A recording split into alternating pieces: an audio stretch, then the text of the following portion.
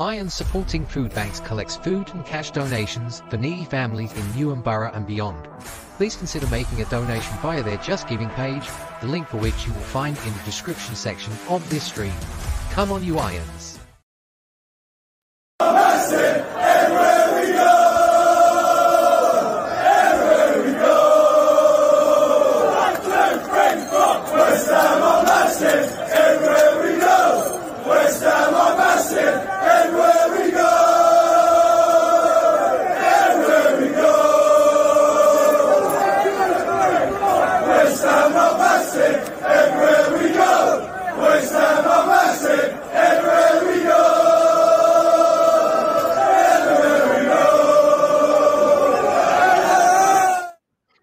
Hello, ladies and gentlemen. Welcome back to the West Ham Massive. Thanks for joining us, and please don't forget to like, comment on, and share this stream to your social media platforms. Subscribe to our YouTube channel if you haven't done so already, and hit the bell icon for alerts and new content. All these things take you seconds to do. They're completely free of charge. We won't have your bank details. We won't do anything nasty to you or your family, and you will help grow this channel. We thank you very much indeed for your support in this matter. Charlie and I have just finished a live stream where we discussed goings on with the London Stadium in terms of the lease and all of the rest of it, and we just decided to do a recording to go out. As you watch this, it will be today, but as we are, it's tomorrow. Keeping up? Anyway, so Charlie, just want to go through a couple of little stories with you. Now, obviously, we're going through a lot of transfers, and we've obviously done one today as we record this, in the shape of Aaron Wan-Bissaka, which is our 8th signing of the transfer window. Tim Steidten's going mad. He's clocking up the old air miles, going here, there, and everywhere across Europe. But it appears that we're not done there. There's some more rumours, quite strong rumours, it would appear, around certain players. Now, I'll deal with this gentleman first because I suspect that this may be the one that's less likely of the two. However, we will explore it. So this is from Give Me Sport, and its headline says, West Ham submits £17 million offer to sign a gentleman by the name of Nathan Zeze. Now, Nathan Zeze is currently on the books at Nantes in French Ligue 1. And this story says that we've lodged an offer in the region of £17.09 million or 20 million euros. Now, this is according to Sport Italia. So, Nathan Zeze, for people that don't know who this guy is, well, he's a French under-18 international, and he is 19 years of age, 6'3", so he's a big lad, central defender. Probably, I think it's fair to say, though, Charlie, he'd be coming in as backup to, obviously, to Debo and Kilman. He wouldn't be a first pick. But what do you make of this story? Yeah, I mean, I feel like it's a lot of money to spend on someone that's not a first pick. Obviously, compared to Debo and to Kilman, I guess it's not a lot of money. It's 17 million, and I think it would probably be structured around similarly to the Luis Guilherme. We're finding out now between little leaks here and there that actually the Guilherme deal is nowhere near 25 million, and it's a lot smaller fee, but then structured based on appearances. And there was a tweet from, I think it was Sean, that was basically saying, depending on how his value rises, and yeah, it goes up based on that essentially. So the actual fee that we've paid this year for Guilherme is nothing like what was being reported, supposedly. So I think this is probably a similar one. I can't imagine we're putting down a bid of nearly 20 million euros for a kid who's played 13 and a bit games of professional top division football. So, and of those 13 games, having won 2, I think we just looked at. So maybe it's not his fault. Maybe the team around him was terrible, but it seems like a lot of money to be laying down on someone that's, in my opinion, would come in as currently 5th choice. Obviously, if we move someone out, 4th choice, but then kind of steps in the way of Caelan Casey's progress and blocks the pathway to the first team for him. Yeah, it seems a bit of a weird one.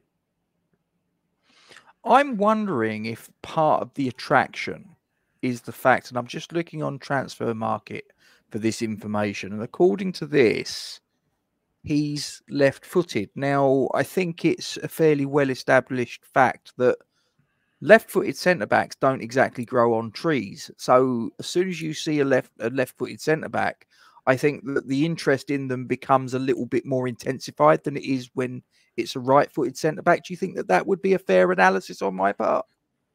Potentially, it's one of the options we're looking at should a Gerd leave. I think there's a lot of rumours out there that one of Mavropanos or a Gerd, and actually this is assuming that Kurt Zuma actually does leave, despite semi-failing passing somewhat his medical in Qatar or the UAE. I think we're all assuming he goes somewhere, whether that's contract release or to Shabab Ali. May have got that wrong. So assuming Zuma goes out, the reports are that a Gerd and or Mavropanos may leave. Perhaps this is one of the options for that left-hand side of defence. And then I know a lot of links have been putting us to Trevor Chalobah of Chelsea. So perhaps he's the right-sided option. I think they're both similar costs being touted around the £20 million mark for either. So potentially he's on a list of options. I'd be surprised to see this one come off, this one happen, but what do I know? So if you had to rate this one out of 10, Charlie, what would you give it in terms of its realism in terms of actually coming to pass? I think it's probably down at a 3, something like that, in terms of likelihood to happen. I don't see it happening. I could be totally wrong, maybe, but I don't see it happening. I couldn't tell you whether I want it to happen or not. He's played, as I say, 13 games of top division football. I'm not particularly watching French league, let alone Nantes, every week. That's a weird sentence. But yeah, I can't say I've ever seen him kick a football. So it'd be interesting if he came in. I don't think it'll happen. And I don't really have an opinion on whether I'd like it to happen or not. Yeah, I think for me, probably the selling points, probably the plus points would be he's 19, so you're investing in the future. He's left-footed, which, as I say, they're not exactly growing on trees. According to what I'm reading here on Wikipedia, he's also captained his under 19s and under 17s team in Brittany when he was coming through. But so he's got some leadership qualities, if you will, albeit at a fairly sort of young age. Whether he could transfer that into a Premier League team if he develops maybe in a certain direction, I'm not too sure. I'm probably with you. It's probably a low sort of like probability. I'm probably going to put it at about a 4.5 myself. But Nathan Zeze, if he came in, I think, yeah, he's one for the future. He's not one for the here and the now. A bit like, I suspect, Luis Guilherme. Yeah, I'd agree. I think whether he's one that comes in, if he were to happen, putting our probabilities aside, if he comes in, is he going to be, or would he be a Guilherme that looks like he's going to be in and around the first team this year, which is good, or is he going to be a Louis Ezial who goes and plays a year in the under 23s, goes out on loan, perhaps stays at Nantes on loan? I mean, that kind of deal is something that I'd like to see us do more. You see a lot of the top teams do it, buy a good, promising youngster and just let them stay where they are and develop for another year. I couldn't name off the top of my head if we've ever done that with anyone before, but it's something I'd like to see us do more. Yeah, I think it's probably unlikely, but watch this space, I guess. Yeah, watch this space indeed.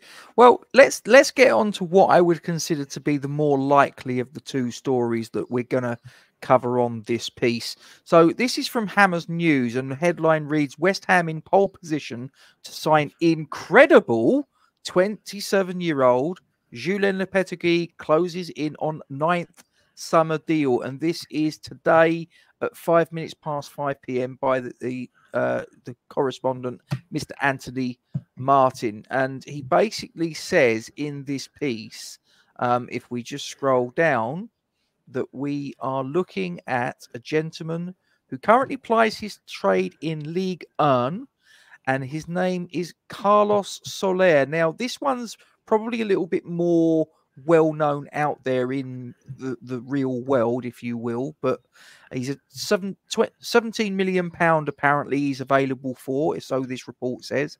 He's a 27-year-old Spanish international who was part of Spain's squad for the Euros, not the Euros, the World Cup in 2022, and he came through at Valencia.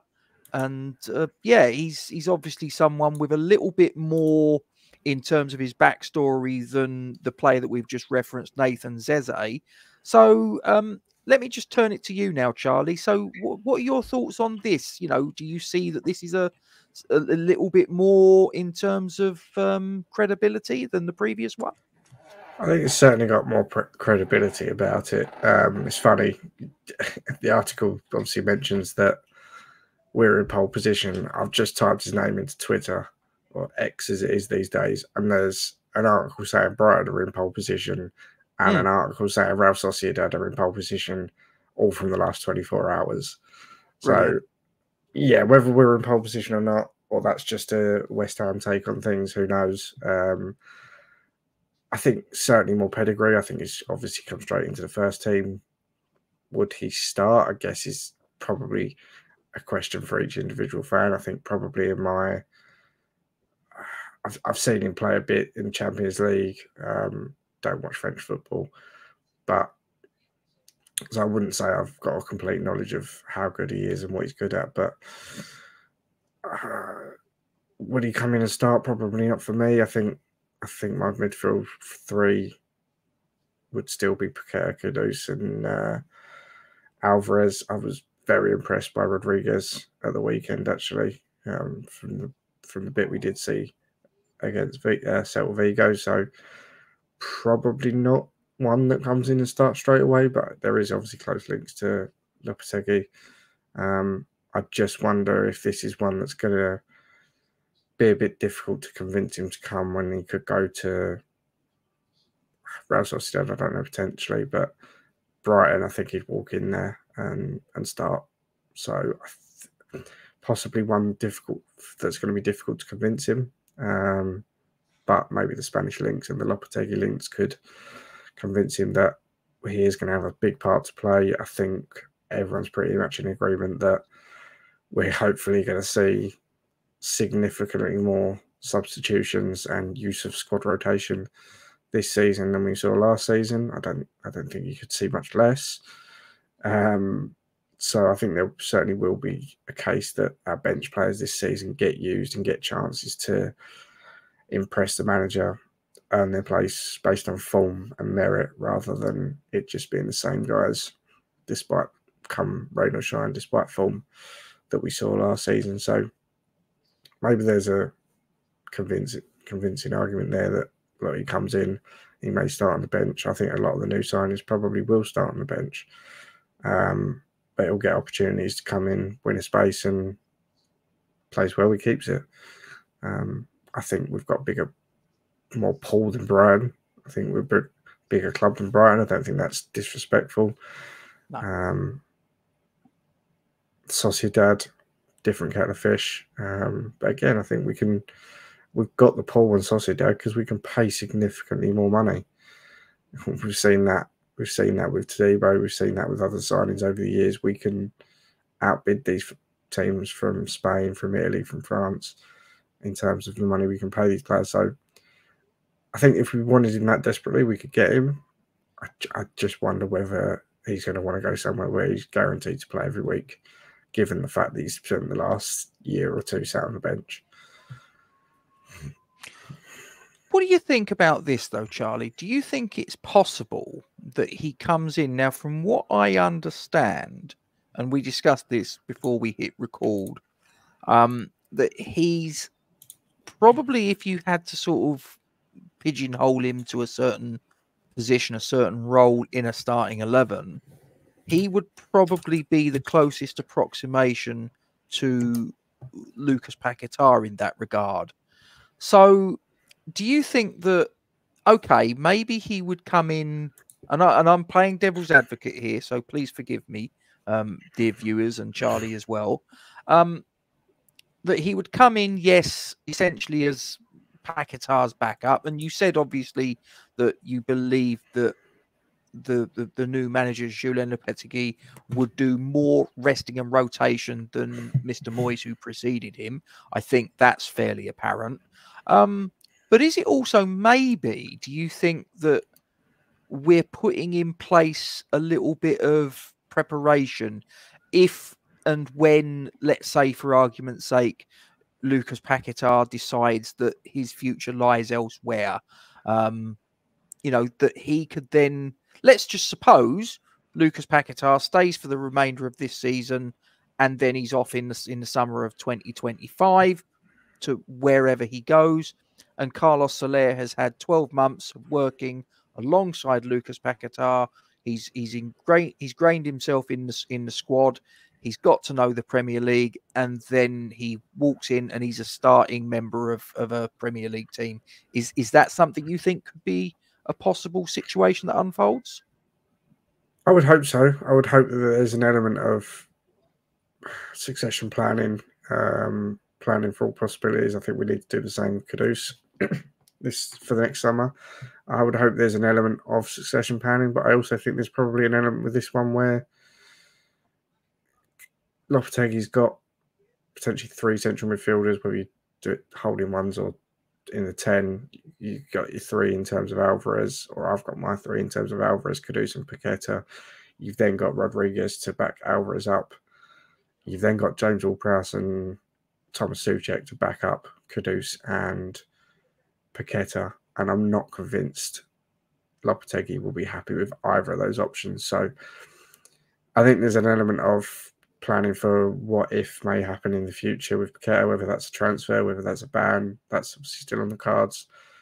But I think it's someone that he's probably thinking that he can, if he can shift, and this is the important point and the difficult point, if he can shift either Souček or James Ward-Prowse, then Soler could come straight in and form part of that 2 to each position, 6-man midfield, central midfield.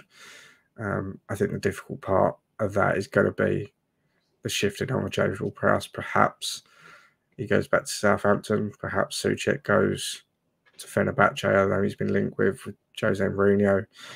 If there's ever a Jose Mourinho player, it's Marouane Fellaini or Thomas Souček, isn't it? So perhaps one of them happens, and that's what Tim Steidten, Julien Lopetegui, and whoever else is involved is thinking. Yeah, I think it works. It works on both fronts, and I don't suspect he'll be the only option. I suspect if he does go to Brighton or Sociedad, there'll be another that we may or may not have been linked with already in the media that will be on a short list somewhere that we'll move on to if we don't get Soler. So I'll ask you the same question as we did with the previous player. If out of 10 you had to mark the likelihood of Carlos Soler being a West Ham player by the time this particular transfer window slams shut, they always slam shut at the 31st. Yeah, they're never just given a sort of like a gentle sort of pull to. They're always slammed shut. That's why the stadium's falling down. Yeah. Tell me, what would you give it out of 10? I think it's certainly more likely than the centre back, whose name I've forgotten already, Zeze or Zaza or Zuzu or whatever his name was. I think it's more likely than that. Am I convinced it's definitely going to happen? I think no. I think for the last 3, 4, 5 weeks. I've been pretty convinced that Wan-Bissaka was happening. So those sorts of transfers, you get the 8, 7, 8, 9 of probability. I don't think this is quite there for a couple of reasons. For the reasons about, does he come in and start straight away, walk into the first team? Probably not.